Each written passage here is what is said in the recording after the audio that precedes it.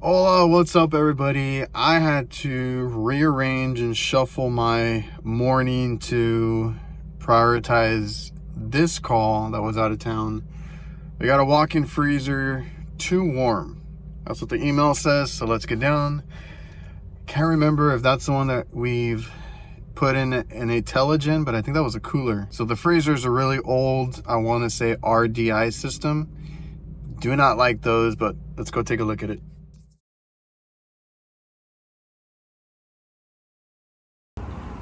Oh, ignore the mess.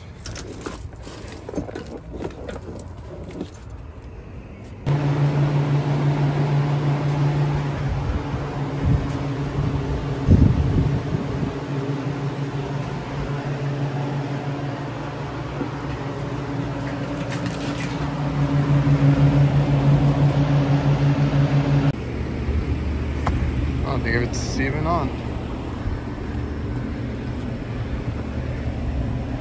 Nothing whatsoever.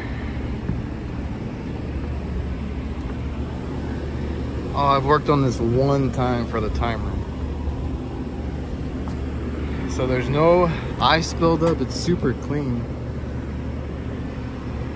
All right.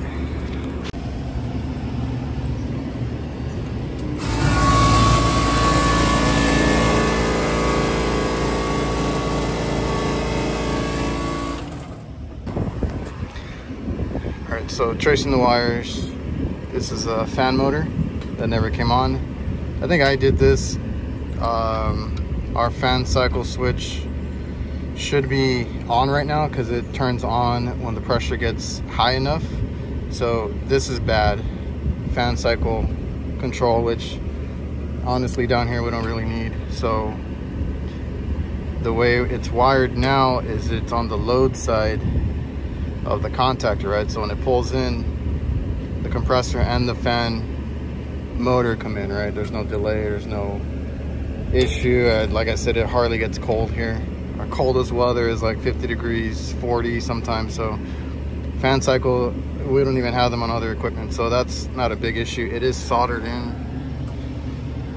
so it's just, you know, that's a big repair or a high bill that they probably wouldn't want anyway. So we do have power because our compressor comes on, obviously, and that motor's locked up. So it spins freely. What are the odds that it's just the capacitor? This is a 5. I might have that. Oh, I should have that. Okay. All right. Because I sure as hell do not have that motor, so maybe we can get them going with this real quick. That capacitor is going to be in my HVAC drawer, so I do have these that are universal. Oh yeah. But I have this one that I've been trying to get rid of because I don't deal with 5 microfarads very often. Perfect.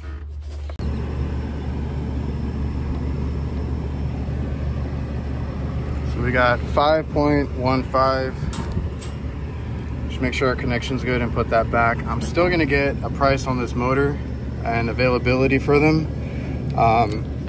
Like I said, I don't see any issues with it, but I have had, not this kind of motor, but another one, like a cheaper one, that just kept blowing out the caps. So we had to replace the whole, like I did this repair, got a call back, and I did it like again. So that one I ended up replacing the motor, and that solved the issue. So not to say you won't. I mean, the safest bet is just replace the whole motor, but I don't have these. So let's see if it starts with this, and then we'll give a recommendation and a price just in case they want to get ahead of it, or, you know, wait till it gives out. I can already have a motor ready, or let them know how long it takes to get it if it's not in stock. All right, let's just bump it real quick. Bam.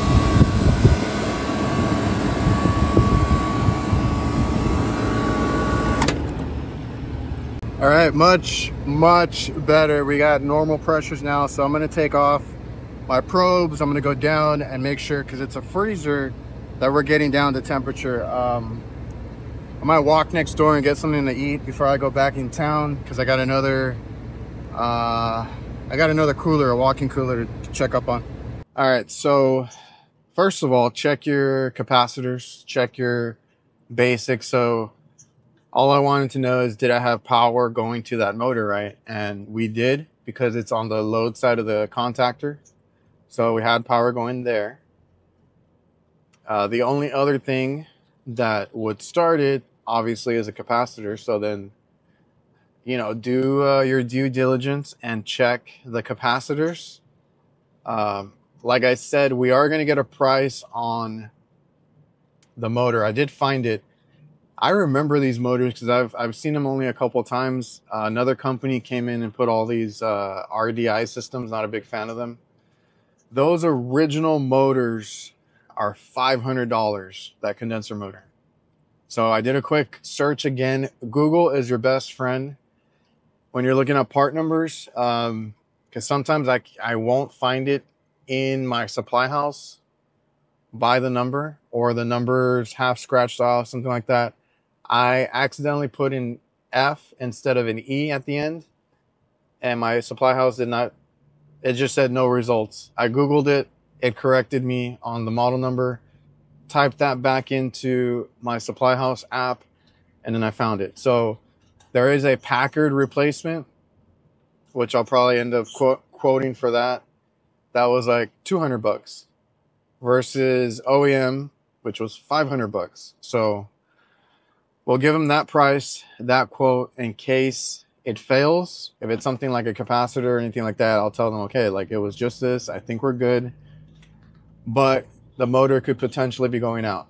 Don't try to sell them on anything. I don't like to push anything. I just want to give them that warning. And if they tell me, go ahead and replace it, or if they ask me, or if they just want to get ahead of it, that's their call, right? So just doing that, because in the past I've been like, oh, you're good, you're fine, and then like get a call back and it's the same issue. The temperature dropped, everything was good. They said it went out overnight. That's why everything had thawed out, and up until then it was working fine. So that capacitor just died. Fan wouldn't let it come on, or fan wouldn't come on, wouldn't let the system stay on. Which, another point, do not bypass any safeties. Like, I bypass the fan cycle control because of the area that I live in. We'd never get freezing. We don't even get winter sometimes. Sometimes our winters are like 60-degree days, and that's it. And so we don't really have to do or compensate for low ambient conditions. You never want to bypass a fan cycle control for an ice machine. They use the fan cycle control for a completely different reason, which is, like, for one, the low ambient conditions, but also for your harvest and all that, you need that fan cycle control.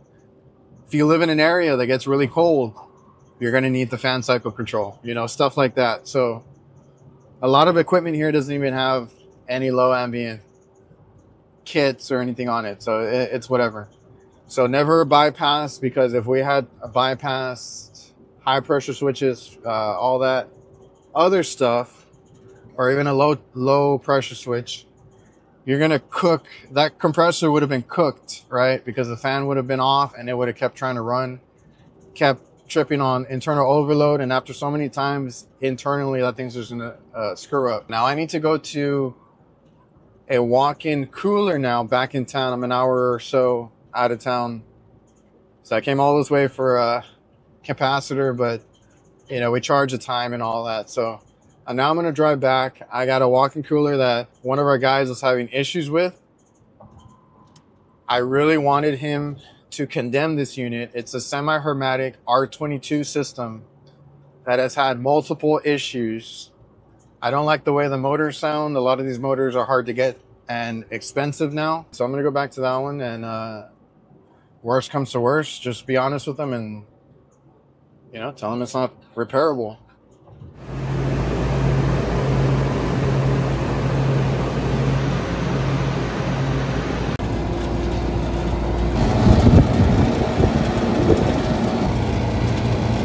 So what a beaut, right? So that's our semi-hermetic. What he was messing with was the TXV, and I had to ask him if it was just a power head or what it was that made it a ball of ice. It's not doing that anymore, but I don't think he made any adjustments because it was super high, super heat. We're trying to bring that down to 10-ish. It's actually 42. It's not too bad. It's mid 40s. I got it down to 42, 41. I'm going to make more adjustments if needed, and then make sure that it drops temp. But yeah, it's an older system. I'm not going to fault him for anything too much. It is what we can, do with it. It's just whatever we can do. Because according to him, they didn't want to replace anything right now. All right, much better.